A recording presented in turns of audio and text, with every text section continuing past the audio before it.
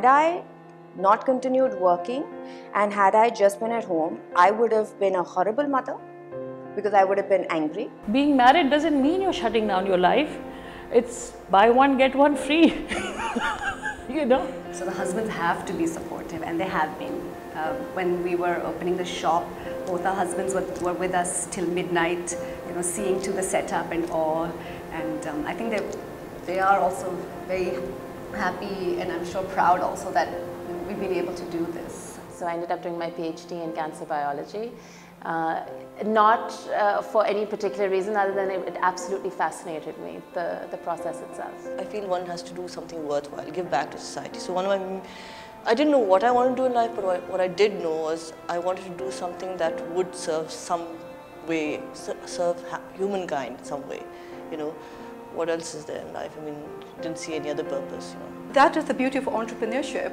I think that affords you the flexibility of working from your own home if you choose to do so, not being answerable to another boss. And if you choose to do a career which entails work out of the house, fair and good.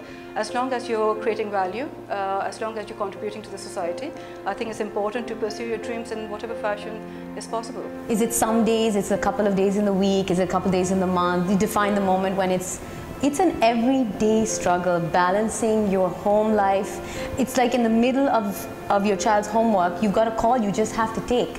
And in the middle of an extremely important meeting, your kid calls you to ask you, Mama, you know what I got in my maths test today? And you actually have to pretend like there's not 20 people around you in the middle of that meeting and give him that attention that he needs because he wants to celebrate. I'm surrounded by pregnant women, and they work until you're ready to go to the delivery room, literally. I mean, many times I've had, colleagues who didn't come up the next day, and they said, oh, where are they? They said, oh, they went into labor in the evening. They're actually in the hospital. So that happens a lot. For every human being, man or woman, to be financially independent, regardless of how you do it. चाहे आप service industry में हो, चाहे आप बाल काटते हो, चाहे आप झाड़ू पोछा करते हो, you must earn your money because it gives you a right to make certain decisions. A lot of working mothers I know who come home at 7 or 6, it's after that, it's like, you know how involved you are. You can be a mother who doesn't work and yet not have time for your children. So